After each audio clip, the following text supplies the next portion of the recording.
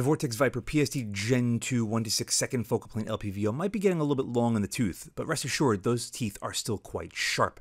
This thing still punches with the best. At around $500 you could find these typically with a mount or low to mid 400s without, which is quite impressive. These things are made in the Philippines, and the only real con to talk about is the weight.